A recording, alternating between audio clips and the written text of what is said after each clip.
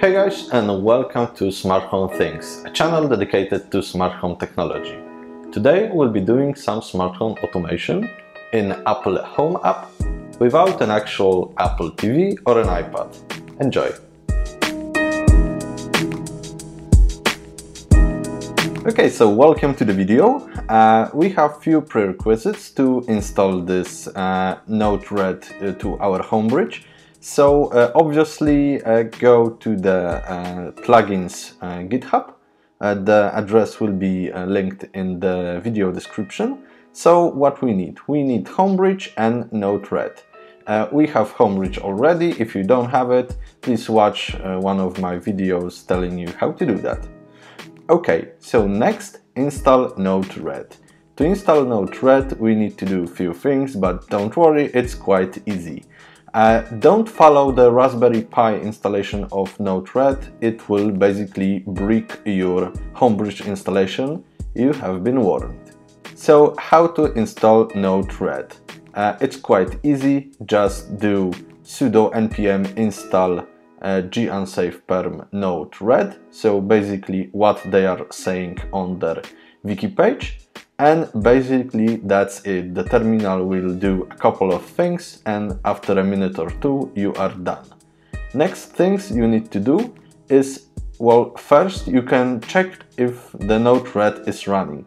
So you can just enter NodeRED in your terminal and this will start the service. You can check if it is running by going to your Raspberry Pi or whatever IP address you have installed your NodeRED on with the port 1880, and you should be greeted with something similar like this, but obviously without those tabs and actual workflows inside. Okay, so we have installed our NodeRED. Now we have to make it run at the system start. Okay, to run NodeRED on your system startup with systemd, there is also a really easy way to do that with NodeRED.org GitHub page.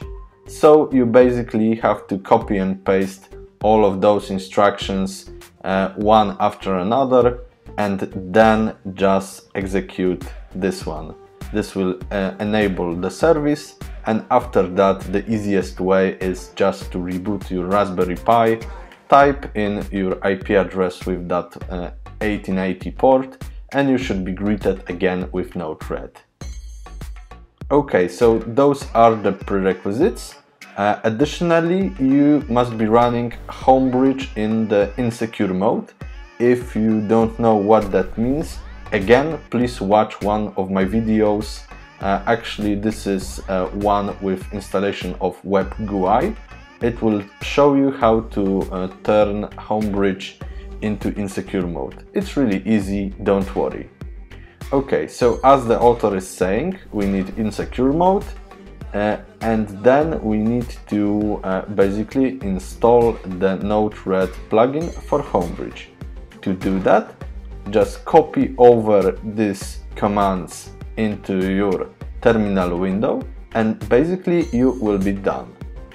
Okay, so next author is saying start NodeRED, but actually to make sure everything is okay, you will be probably best off just rebooting your system. Okay, so when you are done with this, then you have the initial setup and configuration of NodeRED.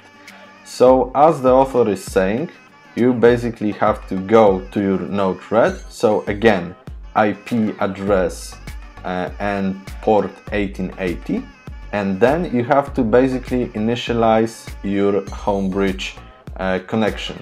So drag over your homebridge event, double click on it, and you will be asked to add a new homebridge config.